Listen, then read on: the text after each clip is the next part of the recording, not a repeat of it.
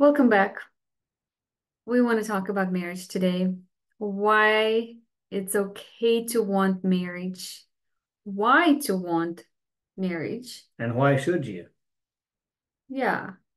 And also, why do so many marriages fail? Which brings a lot of scare to A singles. lot of fear, hesitation that's And it attached. kills desire really for marriage. Yeah. A lot of hesitation attached to what you may have grown up with, seeing your parents and all the marriages around you in your life were chaos and drama Hmm. and the few relationships that you may have stepped out on, you saw the handwriting on the wall that, yep, relationships Hmm. just don't work, or all the Yeah. ladies out there or all the guys out there are just trash. They all got baggage and junk, and I just don't want any part of it. And all of the things you've seen, maybe that married couple have, you don't want to have. Maybe you haven't seen good marriages, or if you have, you don't even know if it's real or true, or they're Yeah, just yeah. making it look like So that. what do you do if deep down, if you're honest with yourself, you want to be married, but there's Mm-hmm. this gigantic but there in front of you? Right. And but this or that, fill in the Mm-hmm. blank, Mm-hmm. that is overshadowing that desire. And instead, what comes out of your mouth is, I don't ever want to be married because single life is so much easier and so much more free. Yeah.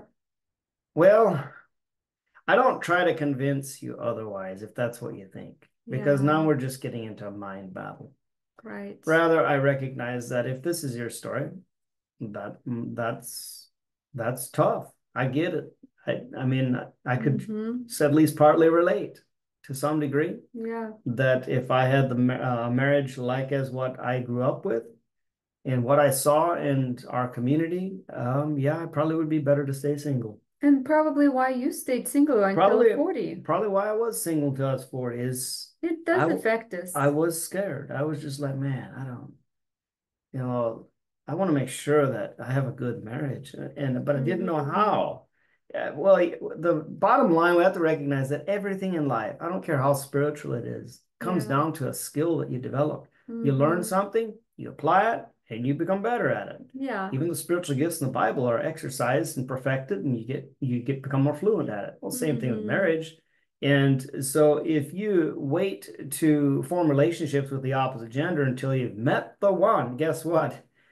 Yeah, it's going to be a tough one because if you haven't exercised those relationship building skills up to that point, what makes you Yeah, think that you're suddenly going to have the skills when you're ready? that's right. So, I often when we reach out to singles to, hey, would you like to have a conversation or hop into our single married community? Oh, I'm not ready for marriage. I'm like, well, exactly. If you were ready for Mm-hmm. marriage, then you wouldn't need us, right? Because we're Yeah. all about the process. If you've been watching our videos for any length of time, you'll know that we're never about the goal and the end point. We're about the process. Define what Mm-hmm. you want, but then we start working on the process, the little nuggets to get Mm-hmm. you there so that you are ready, right? We Yeah. recognize that you're not ready. That's what we're here for. We're here for those that aren't ready and are humble enough to admit it Yeah. and say, help, like Yeah. I did.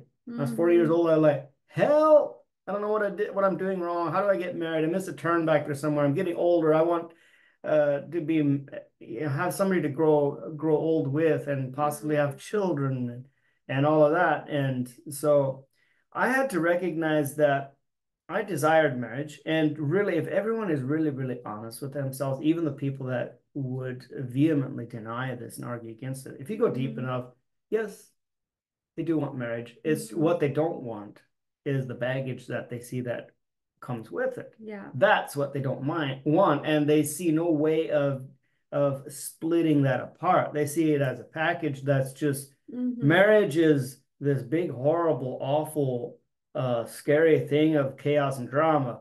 And I'm not in control of and it. yeah, and I'm not in control of it. I'm at the mercy of all the forces out there knocking me around. I'm at the mercy of life Yeah. and Which spiritual is a forces I don't good understand. one to So be in. so and then but when you recognize that no, you can pull away the chaos and the drama Yeah. and create a beautiful marriage, right? So when you can see that, that's where we get into You desire marriage because God designed you to desire marriage. Why did he create that desire within you? Because it was a Right. command in the original beginning to be fruitful, Mm-hmm. multiply, replenish the earth. Marriage was a commandment. Mm-hmm. So that takes it into the realm. It's no longer about us. It's about fulfilling God's eternal Purpose. mandate and Yeah. purpose Yeah. for humanity upon earth and on into eternity future. Mm-hmm. So once we recognize that marriage isn't about us, it's about fulfilling a commandment of God, that brings responsibility onto us. Like, okay, it's up to us to figure it out Mm-hmm. and to be proactive and go, okay, then I need to learn how to be married and have a great marriage Yeah.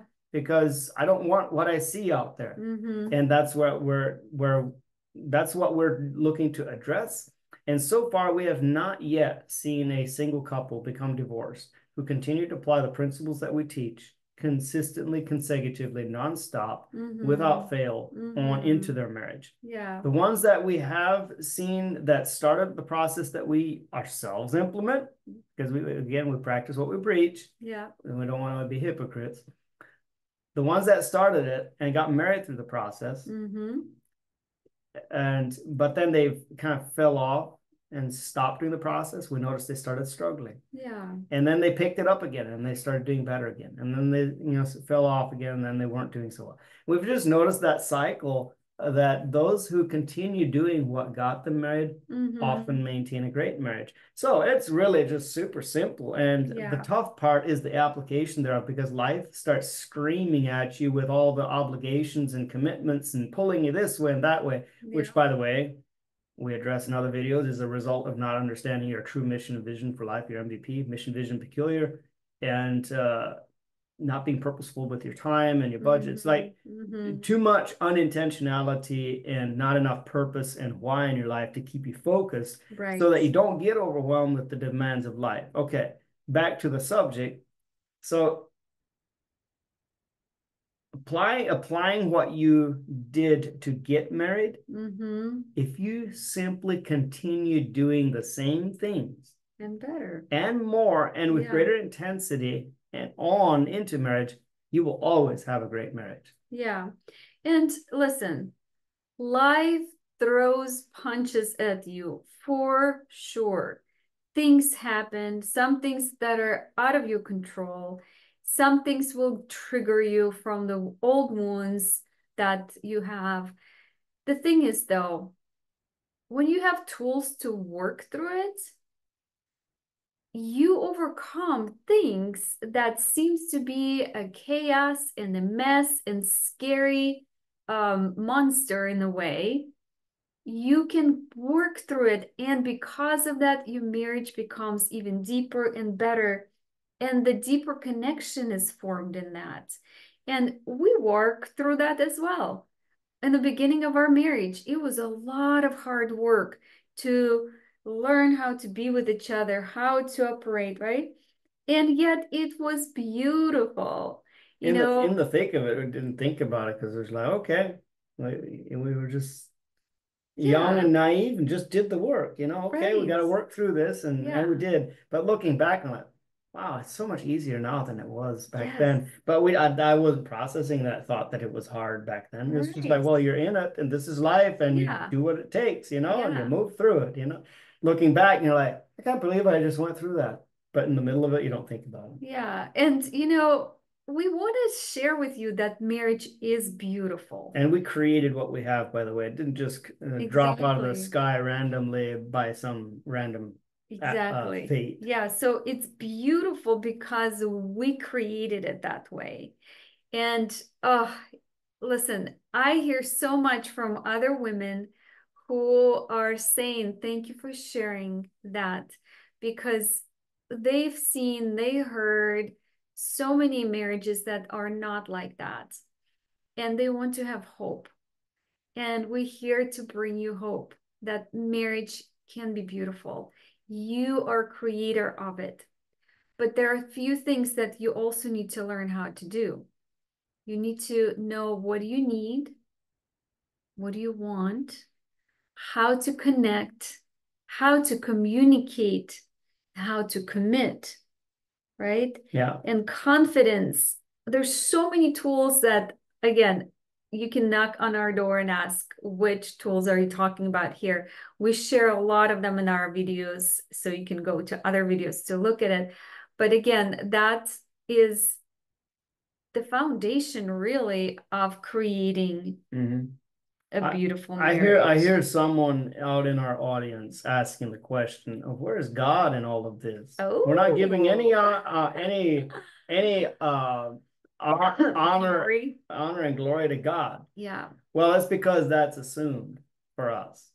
right. That's already the bedrock of our assumptions, Yes. and we just take it into the raw and real practical of like, okay, yeah, you pray to God and you give him the honor and the glory, and you follow his word, read his word, study his truth. But how, what does that look like practically day to day, walking it out? Like, Yeah. okay, well, great, I know this great, wonderful truth. Okay, I'm just gonna squeeze hard, and maybe I'll squeeze out an extra pound of try harder.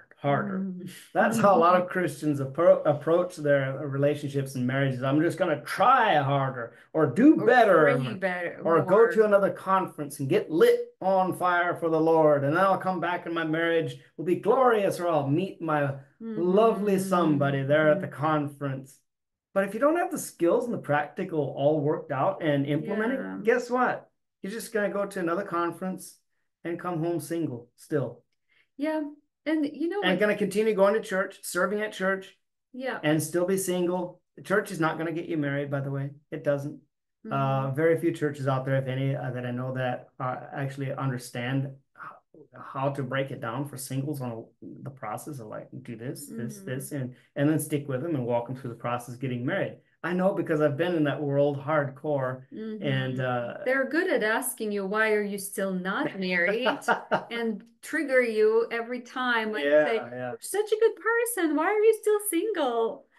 But okay, so can I share this with? Absolutely. I just had to bring that up because there's a sense in my spirit and my heart that that question is coming up in our audience out there somewhere. Yeah, and I just lost my I'm sorry. train of thoughts here.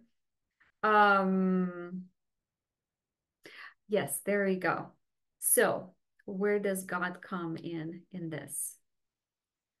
Well, we are in marriage with God. And if we don't have the skills and tools and that persistence and consistency with Him, you don't have a relationship with God. The same thing applies to marriage. Same thing applies to friendship. And same thing applies to everything in life. So success really lies in really going deeper, getting to the practice of it, and making it a daily habit. Okay? We choose to love each other every day. Every morning we wake up and we choose to say, I love you. I'm so grateful to be married to you. Wow, look at my hot, handsome hubby. And we hug and we connect and we do what it takes. Morning practices together where we can create the deeper express connection. gratitude and worthiness of each other, and we apply all 5 love languages, not just one. Yep. And we connect with our Heavenly Father at the same time in that practice time. And listen, the beauty of it is that you can make it happen as you desire. Just get the tools and start putting them to practice. And you can make the marriage of your dreams come true and enjoy it. And that is going to bring glory to God. And for the men, well, I just say, pull yourselves up by your bootstraps, get to work, and get her done. Stop pussyfooting. If you're too busy for marriage, then you're too busy. Yeah. Period. Yeah. If you're too busy to do the work that's required to get married, then you're also too busy to be married. And you're probably too busy, and it's just filling an empty spot in your life because you have the time to fill it with. So. And the mindsets, yeah, you know, we have the tools to really change your beliefs and mindsets and turn them around to the Yeah. beneficial part of Our it. lives are a product and a sum total of every decision we've ever made, and everything we Hmm. believe Yeah. produces what we have in our lives. So the Bible's true. Hmm. Whatever you believe, that's what you have. Yeah. All right. We love you. Sending you hugs and bringing you hope That's right. for your marriage. See you next time.